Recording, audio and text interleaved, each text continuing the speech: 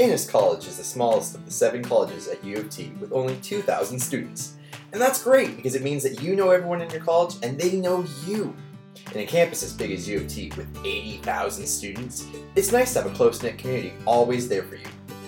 Having a small college means that it won't be hard to find the buildings because hey, there's only 2. In the college you'll find the registrar's office. The registrars are there to give you financial and academic advice, like what classes you should take to complete your degree, and help you with tuition and scholarships. Next is the principal's office. Here resides the principal of the college and administration like course coordinators and college support staff. The college's big attraction is the town hall. It's our movie theater. Every Friday, free films are presented by the Cinema Student Union. Sometimes they even show films before they're released in theaters. Near the back of the building is the Innis Cafe. It's U of T's best kept culinary secret. They have a fresh juice bar, lots of breakfast options for when you're running late to class, and a fantastic lunch menu. If you go even further back into the building, you'll find the Innis College Student Society. The ICSS, as we like to call it, are the elected student government that plan all the fun activities Innis College students get to do, like Frosh Week, Innis Formal, athletic teams, Innis clubs, and other monthly activities.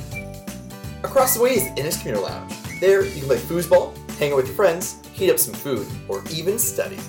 If there's too much fun there for you to study, there are a lot of other quiet places for you to get your work done. There's the Innis Library, 3rd floor study cubicles, and the 2nd floor lounge. If you can't get enough of what the college has to offer, be sure to head on over to the Innis Residence, right across the street. You don't have to live in the residence to hang out there. You can chill at the front desk or in the events room. In the lobby, there's always a person at the front desk, 24/7. They're there for questions, friendship, and your safety. The Innis Events Room has lots of meetings, workshops, events, and open mic nights, but the room is used mostly for studying. You can always pop into the Office of Student Life. They are there to give you info about getting involved in Innis or at the university.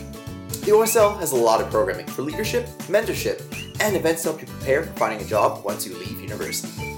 And if the OSL is not there, the residence dons have their office hours in the evenings to give you all the advice an upper year can give. The residence lobby is open to all U of T students, but if you live in the building, you get a few more perks. For those of you who don't live in the building, make friends with someone who does. If you live here, you get access to the games room where you can play some pool or ping pong to get rid of the stress of studying. The residence also has a gym if you want to take that long walk to the athletic center. We have laundry rooms so your parents don't have to do a mountain of laundry as soon as you get home. We also have a community lounge for studying and hanging out. We call it the fishbowl because, well, there are fishes in it.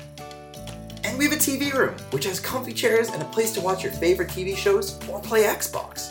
If you live here, you also get the perk of having a suite. It's pretty much your own apartment that you get to share with 3 or 4 other students. You get a kitchen that comes with a fridge, an oven, a microwave, and a stove. It also comes with the living room, where you can complain about your day to your roomies. You and your suite mates are paired up with a questionnaire at the beginning of the year, so you can be matched up with the people you like the most. And it has 2 washrooms in case someone is in one and you also have to go. Finally, you get your own private room to sleep in. Unlike most residences, you don't have to share it with anyone. It comes with your own desk, lots of storage space, and a cozy bed. The Innis Residence also has an elected student council called the IRC that provides monthly activities for students living in the building. Overall, Innis is a pretty great college to be a part of. Whether you're living in the residence or just spending your days at the college, it's a wonderful, big family away from home.